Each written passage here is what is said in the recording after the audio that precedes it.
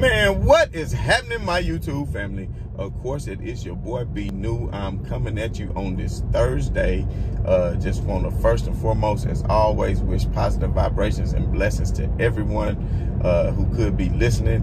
And, you know, we got some news and notes to take place. Of course, the NBA got off to the second night of the season on yesterday, and there were a few games, and they were all pretty good. Of course, the New York Knicks and the Boston Celtics had an instant classic. They went into double overtime with Jaylen Brown just going ham. Of course, Tatum could not give him any help. He had a horrible night. It looked like he was maybe a little bit gassed. Sometimes it takes a lot out of you to get acclimated to the season. You know, even Reggie Miller said it always would take him a couple of weeks just to get going and get your legs under you and your breath and everything else. So with all that being said, not making excuses for Tatum, but had he chipped in just a little bit, that would have been definitely a Boston Celtics victory last night. And of course, my boy Ja Morant was looking wonderful last night. Do you understand what I'm saying? I think he dropped 37, 6, and 6 at home in the M-Town. And I know he put a lot on himself before the season, saying that he was one of the best point guards in the league and ranking himself in that conversation. And a lot of people thought he was crazy. But I think being that young and proving what he did last year, especially in that playing game against Golden State and being able to get to the playoffs and actually hang with Utah in some of those games, I think just was a testament to his greatness, because he is a great player. And also, let's not mention, we do have some games that's going on tonight. It's a doubleheader on TNT. You have the Mavericks visiting the Hawks, if I'm not mistaken. Of course, that's always interesting because of the picks and the trade, of course, with the Atlanta Hawks, with Trae Young and Luka Doncic.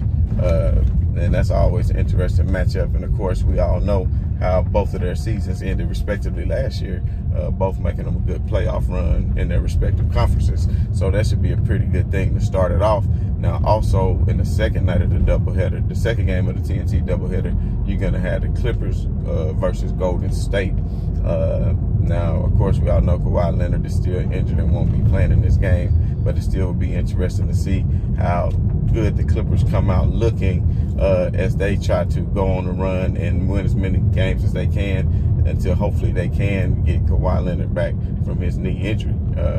But nonetheless, that's going to be quite some time before that happens. But at the end of the day, I think there's another game, because there's 3 games on the slate tonight. So if you don't have League Pass or whatever it is, I know, you know, y'all youngsters got all kind of ways of watching the game. So make sure, if you really want to watch a good game, tune into the Milwaukee Bucks at the Miami Heat, because I think it's the Heat home opener. So you know they're going to have a ruckus crowd.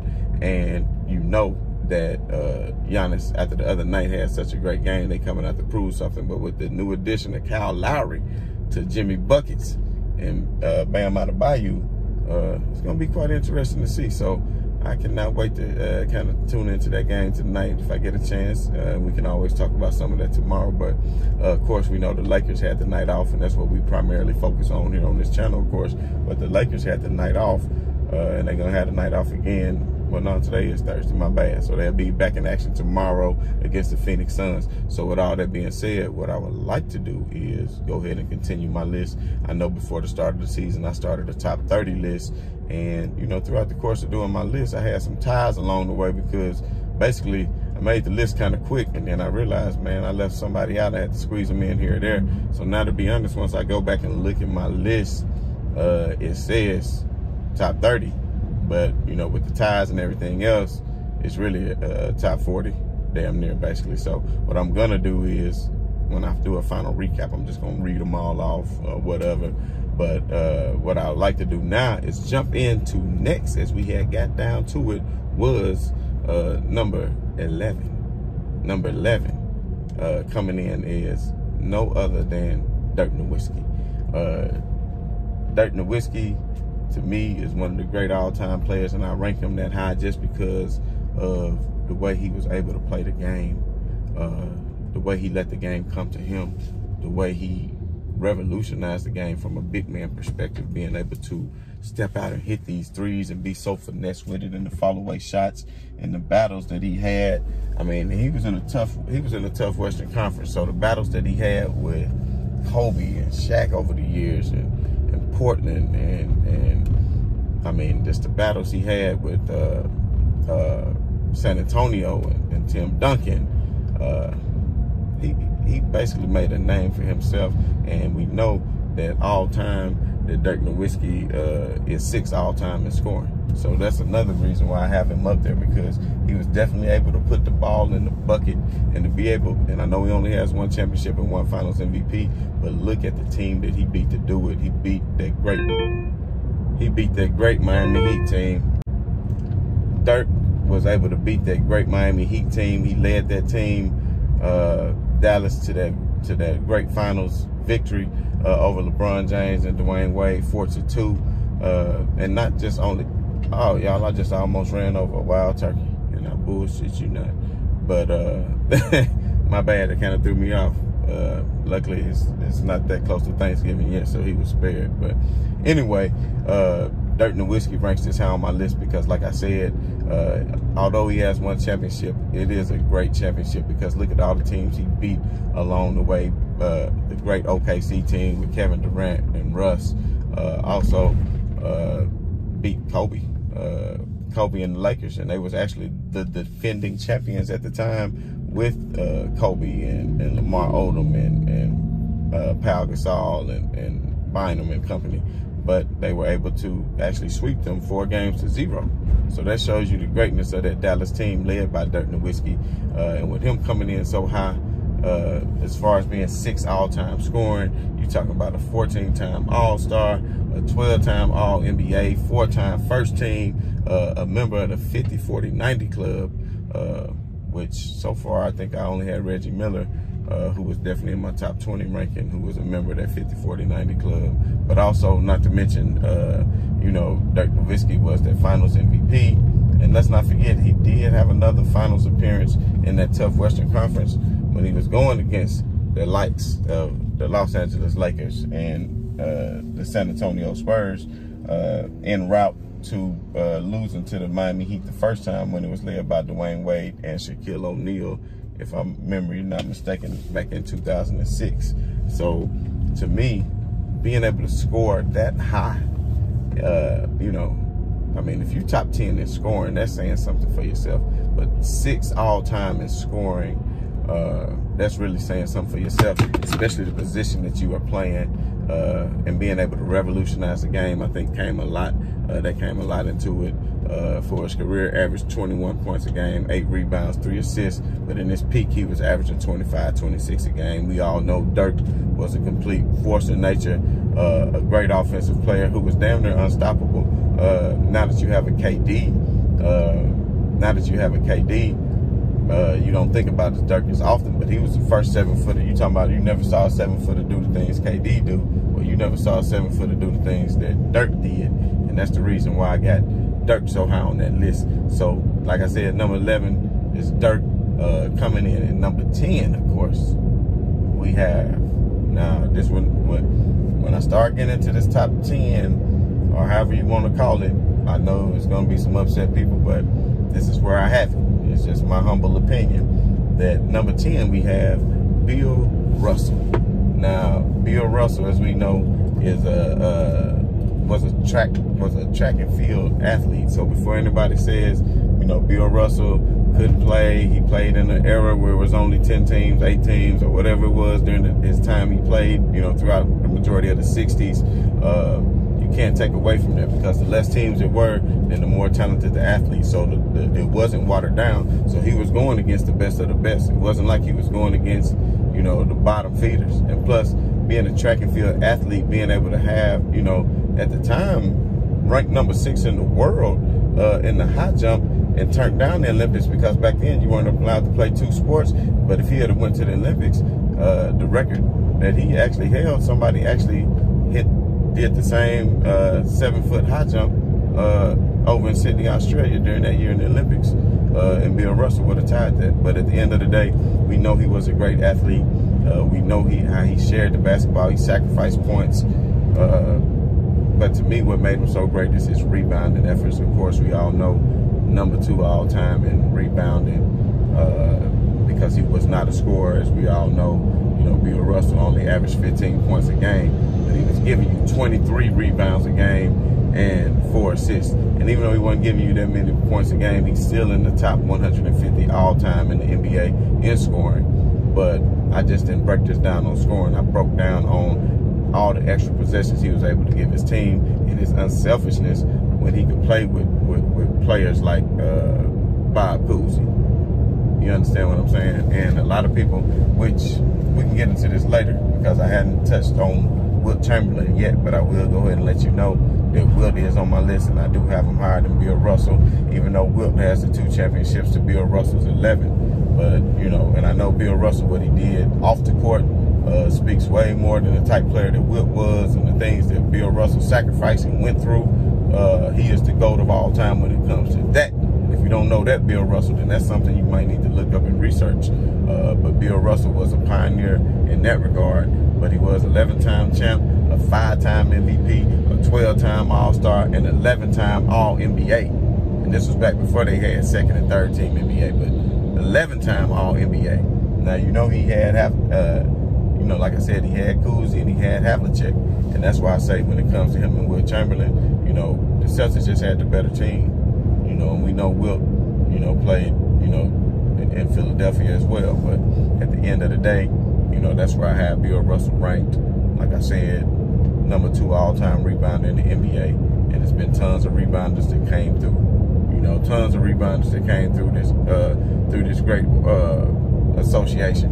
But Bill Russell, man, he was the type who just played hard and with grit. And don't ever forget, Bill Russell would beat your ass. So if you came from wrong for him on the court, but back then you would just get a $25 fine. Look it up and see some of the players he beat up. He said, I paid him $25, but you're not going to be bumping your gums and playing dirty out here. So please believe, Bill Russell was the ultimate competitor. But anyway, moving right along from Bill Russell, we're going to go with number 9 on my list is Tim Duncan. Now, Tim Duncan, he was kind of like Bill Russell in what he sacrificed too, because he played with great players like David Robinson, Manu Ginobili, Tony Parker, and he gave you 19 points a game, 11 rebounds.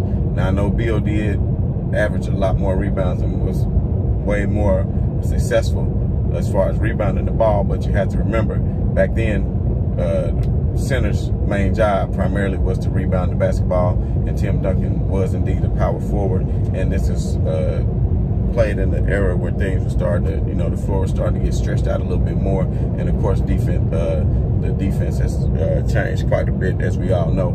So Tim Duncan, I got him on here because ahead of Bill Russell, even though Bill Russell has 11 championships, but like I said, that's a team accomplishment. Even though players contribute greatly to the championships, I do weigh that into it. So Tim Duncan, of course, has 5. He's a 5-time champion, a 3-time Finals MVP, a 2-time league MVP. But this is what really made me put him right up there. And I know Karl Malone, he edged out Karl Malone, who was on my last list at number 12, if I'm not mistaken. But, Tim Duncan was a 15-time All-NBA, 10-time first team, 15-time All-Defense, 8-time first team. So, All-Star is a fan vote. You understand what I'm saying? But when you talk about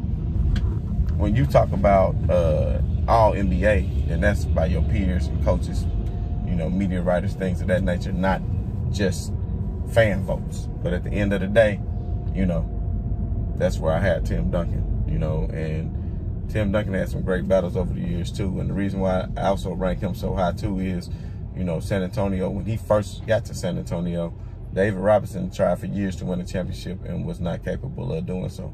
But when Tim Duncan came, the next year after that, immediately, even though it was a lockout year, they were able to beat the New York Knicks and the great Patrick Ewing and win their first championship. So Tim Duncan came in and made an immediate impact for the San Antonio Spurs in order to make them a championship level team. And really, they haven't been the same since he's gone. They still been, competing, but they haven't been competing for championships since Tim Duncan's gone. And of course, Ginobili and Parker too, they had a great run. But, Tim Duncan, even in the earlier years when they were battling the Celtics, you got to think in the second finals that they won, they took down Shaq. They took down Kobe.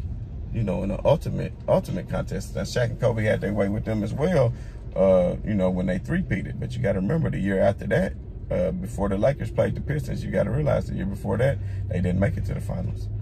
They got put out by San Antonio. Do you understand what I'm saying? So San Antonio and Tim Duncan beat some great teams along the way, Western Conference battles all the time. And Tim Duncan missed the fundamental. If you needed the buckets, you can count on him. If you needed the paint to be protected, you can count on him. If you needed vision on the court, leadership, all of the different variables that go into be one of the best basketball players of all time, then you can look no further than Tim Duncan. And of course, this team, you know, one of his rings when he swept LeBron, when, you know, LeBron was badly undermanned. But you know how great that team was. The victory over Detroit, you know, that was a great notch on the belt. And of course, the last victory over the Miami Heat when D-Wade's knees was pretty much gone and LeBron was pretty much trying to carry most of the load by himself, was actually the last year that LeBron played in Miami. And those was ultimate battles. So Tim Duncan, like I said, he's definitely right up there, number 9 on my list. So now let's get on into it a little bit more. Let's go down to number 8 on my list. And he is a current player. And that may be surprising to some of you all that I have a current player, number 8 on my list. And that player is no other than Kevin Durant. I know a lot of people will say, well, he's not top 10 scoring, he's not that. But by the time it's all said and done, if Kevin Durant can stay healthy for the remainder of his career, going down this stretch throughout his prime and dwindling into his career the next 4 to 5 years, Kevin Durant can easily finish top 10 scoring, maybe top 5. He is a 2-time Finals MVP, a 2-time champion, would have been 3-time champion had he not for the injuries, because when he and Clay went down, you all know, but I know a lot of you are going to say, well, he was on one of the greatest teams ever and he joined the team. I understand all of that. I understand all that, and I take that into consideration. I take mentality into consideration and all of that, but I still feel like he has a lot left to prove on the court.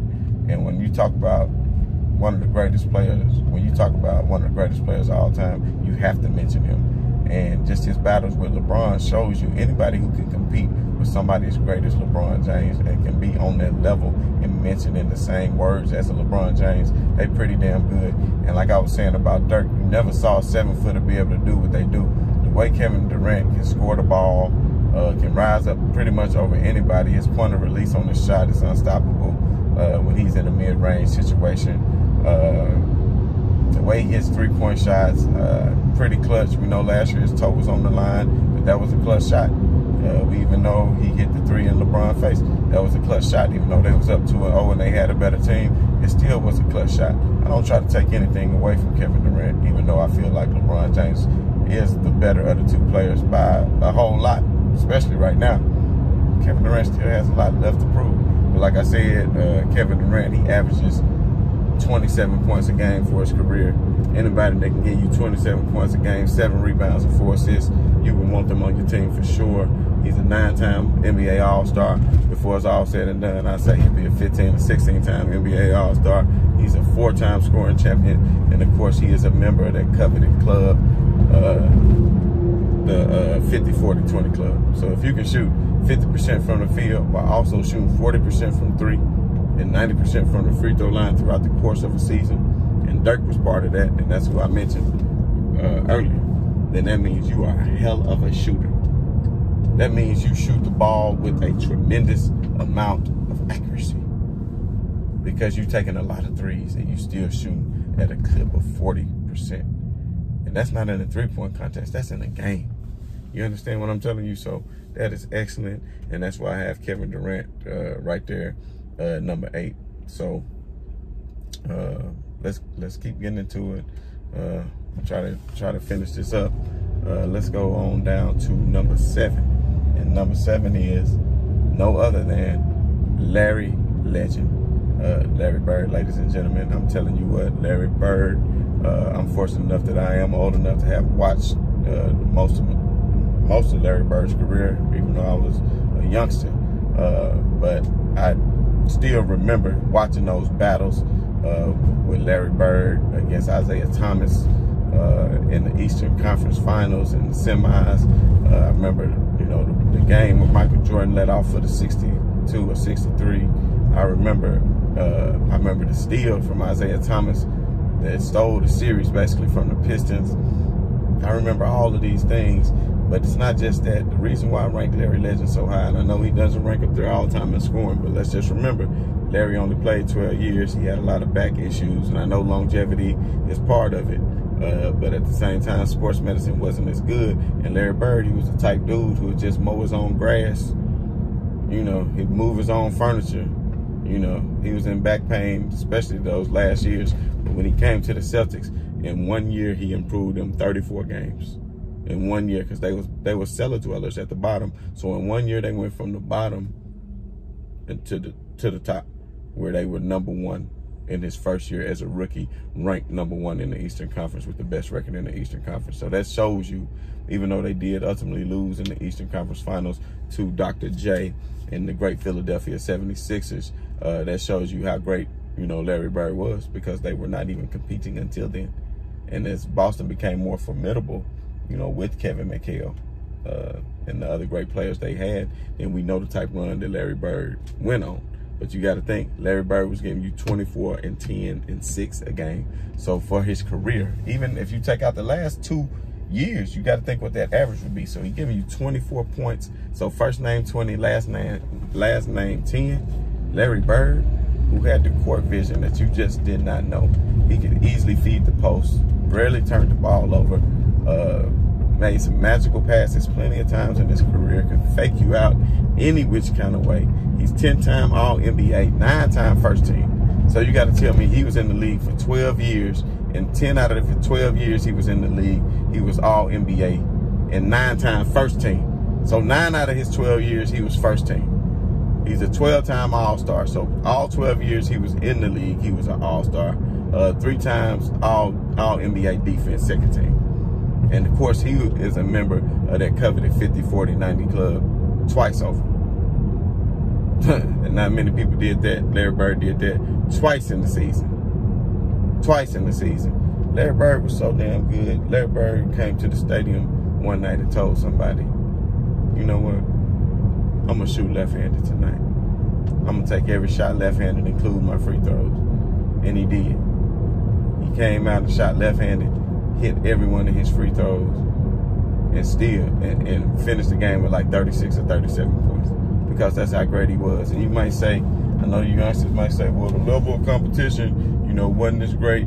I would beg to differ. Now, I would say in the 90s, with the addition of all the expansion teams, it did go down somewhat. And as you can see, the scoring did as well. But in the 80s, there was a high level of competition in the NBA. And you had some great teams, you know, like the Philadelphia 76ers, like the Los Angeles Lakers, like the Chicago Bulls, like the Detroit Pistons, like the like the Los Angeles Lakers. So with all that being said, Larry was just a legend in his own time. We all know he was a 3-time champion, a 2-time finals MVP. The battles that he had with the Lakers year in and year out, where he could have had even more championships, but it was somebody who else I got on my list. I wonder if you can guess who that is. Maybe a couple of them, who ultimately was getting the best of Larry Bird and that Boston Celtics team in some historic battles. But we will get to that sooner rather than later. But that is Magic Johnson. And probably won't get a chance to talk about Magic today. We'll get in that on tomorrow's show when we do the breakdown of the Lakers game against the Phoenix Suns tomorrow, the pregame breakdown tomorrow. But as far as the list is concerned, I think I'm gonna stop it right there for today, because I got some things I definitely need to take care of. I got a couple calls I need to make. But what I did want to let you all know is we still got some other great players left. Let me know in the comments below what you think about my list so far. Like I said, I'm gonna reread it again. Like I said, I think it became a top 37, 38 list, which I think is a pretty good list personally myself. I did put a lot of thought into it as far as who I rank where. And of course, Larry Bird is definitely in my top 10, even though he's not one of the top scorers of all time because of his short tenure in the league due to his injuries. But Larry Bird, his impact on the team, and that's why I put Tim Duncan in there. When you go on the team and you immediately bring an impact and make them into championship contenders, then that says a lot about what kind of player you are and how good you are and what you bring to a team. So we're going to stop right there. I will be coming back at y'all later on. But as always, man, it's been your boy B New. I'm just saying, man, right on to the real, and much love to the haters. I'm out.